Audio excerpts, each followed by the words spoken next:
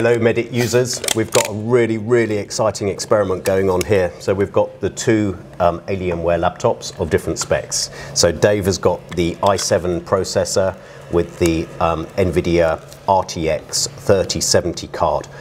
We've got a Medit i700 scanner, and what we want to do is we want to see the difference in performance, in the scanner performance between these two computers.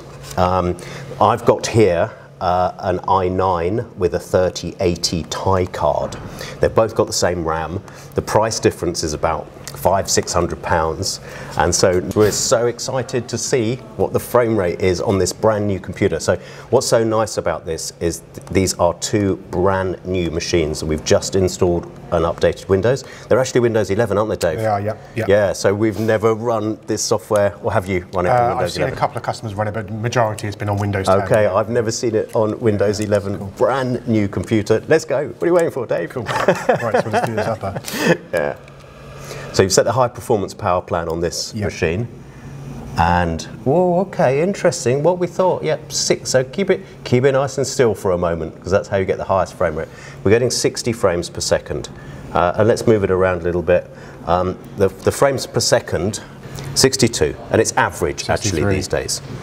So for anyone else who's looking up here, we've got the amount of time that you're scanning, the number of pictures that you've taken, and the frame rate, which is the important thing. It's how smooth, how nice the scanner feels.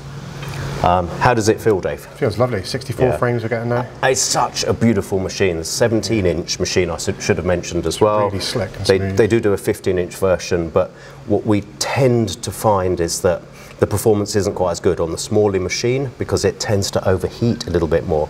So this is the slightly bigger machine, the slightly lower spec. It's still an expensive machine at £2,700, but it is awesome. It looks beautiful, the reliability of this machine is beautiful, and it's up to 64. So average frame rate 64. The scanner is only spec to go up to 70. So what I'm really excited to see now, Dave, on this one, is on the other one. Yeah. Okay. All right. So let's boot up into Medit Link on the other machine. Now we're going to try it on the higher spec Dell Alienware. So exactly the same machine, but this has got an i9. Same prescription, everything, same account. Okay. That's the prescription, yeah. So okay. So we've logged into the same account as well. And what should we do? Are you logged in as well to the exact same account? Is an interesting one. Yeah. Okay. Some of our users sometimes experience this and get a bit worried. It's just the first time that you connect a particular scanner to the software. There's an order to get it to connect sometimes. Okay, so now it's connecting. So some people get a bit worried. Just turn the scanner off, turn it back on again, and it will connect. But it's only on the first initial connection. Yeah, it's probably checking in with base and HQ. We're ready to go now. First stage. Okay, so we've just had 60 to 62 frames per second. Really? Okay. So now we're on. Can you just turn smart stitching off on the bottom? Yeah. So turning the smart stitching off. You want the depth of field of view up to the top. Exactly the same. Yeah. Okay. So and you had the soft tissue filtering. That was there. Yeah. Yeah. Let's get that to the very top. Okay. Here we go.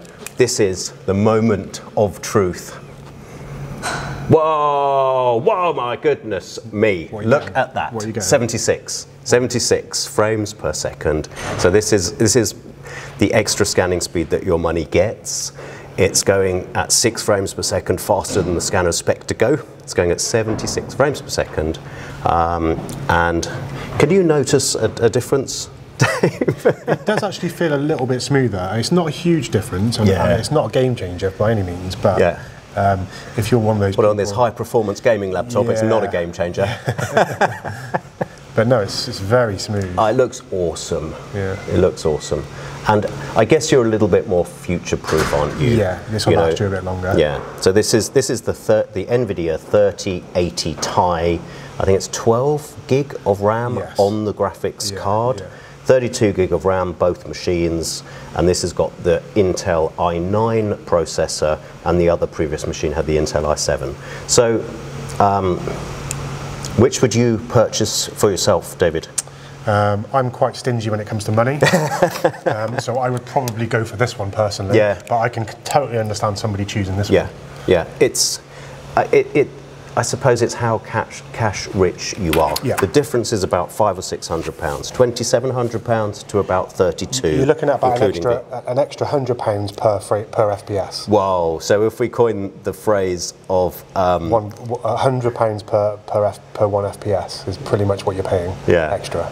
Price to performance ratio or price to frames per second ratio. We'd have to do some calculations, but you're future-proofing yourself. You're getting the fastest and the best possible experience from your scanner.